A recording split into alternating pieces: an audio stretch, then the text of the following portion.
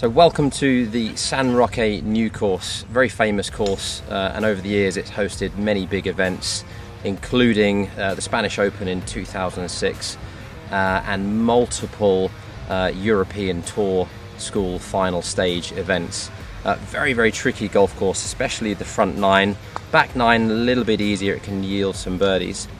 What we're going to do is a little series to give you some insights on 4 or 5 of the key feature holes here that our players in the AAA series will experience.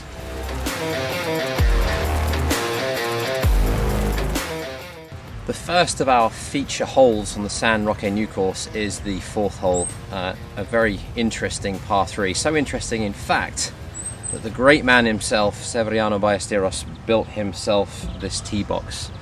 From where he used to hit all sorts of shaped shots as only he could, but it gives you a great sense, as you can see behind me, of how the difficulty of the hole really catches the golfer's eye. You've got a gorge to the left, even cuts in a little bit short, also a little bit on the long side.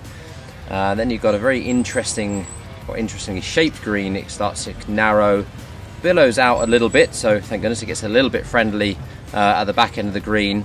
The golfers are obviously going to tend to bail out to the right, but even to the right hand side there's no bargain. You've got bunkers guarding the right hand side, quite a fall off and a drop off, which will then leave you a very tricky shot, again almost kind of firing to a green which is not that deep from that angle and going back to the gorge. This is certainly a hole where if you can get a 3, you're stealing a shot from the field.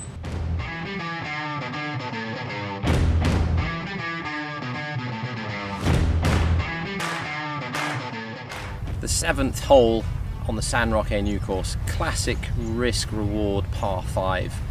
You've got trees and slopes flanking both the right and the left side of the fairway, so you're coming through quite a narrow chute. If you do hit a good drive, however, you are then faced with that chance to go for the green in 2. However, as you can see behind me, we've got a water hazard which runs all the way down the left-hand side, so any ball that's going slightly left is going to catch you out there.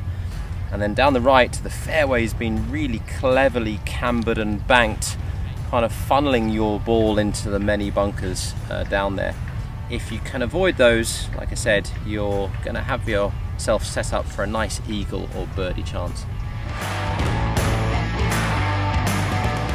12th hole at San Roque is a fantastic example of risk-reward golf. It's a fairly short par 4, it's drivable, so obviously at 300 yards we're going to find some players are going to be hitting drivers and maybe even 3-woods depending on the conditions onto the green. However, you've got to be very careful. We've seen players also spending a lot of shots on this hole, 6s and 7s, and this is why. Out of bounds down the right, if you get too pushy, literally, there's a bunker which also is guarding the right hand side, and down the left, which is probably going to be your favorite target line off the tee, you've got all sorts of humps and bumps and moguls. And when you bear in mind that you'll be playing what would obviously be a fairly short pitch shot, but from a really challenging sloping lie to a green which has a 7% slope in it from left to right and running away from you and running towards the bunkers, it's a very tricky proposition. The 14th hole at San Roque new course is a devilish par 4. Very, very similar tee shot wise to the 7th. It runs parallel, so you come through a narrow chute of trees. The prevailing wind off the left is going to tend to push your ball towards the trees on the right. Provided you've negotiated that part quite well, you've hit a good tee shot and you're maybe just a little bit short of this cart path, you're now faced with this as your second shot. Check this out. Water hazard running all down the right hand side, the water cutting in, very, very narrow green, really, really slim, only some 14 paces across. So you're going to tend to bail out obviously to the left. You're then faced with no bargain at all because you've got swales, humps and bumps, all levels of rough, and then you're chipping back to the water. So without a doubt, if you're making a 4 here, it'll probably feel like a birdie.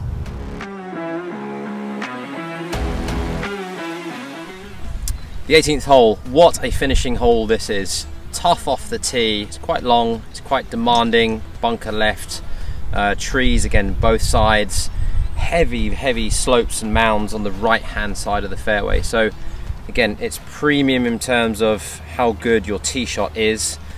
And again, it's no bargain, because once you've actually split the fairway, you're now left with an approach shot into a green which is only 16 yards wide.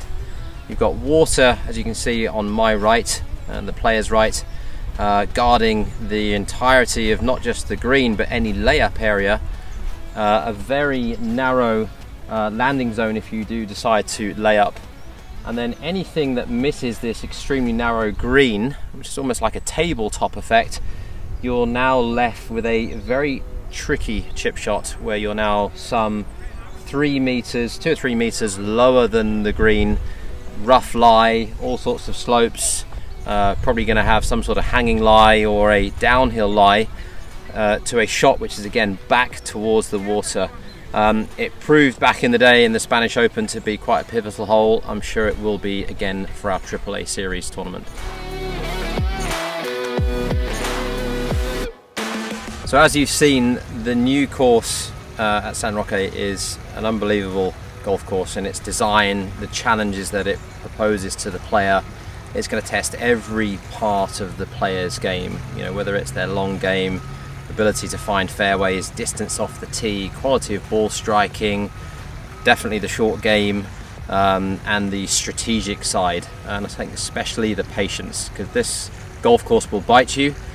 I think it will be down to a lot of the players in how they react, how they bounce back, and certainly how they keep going on a championship golf course of this nature. So I think we're very lucky that San Roque gives us access for our competitors, who we look forward to having and hosting here.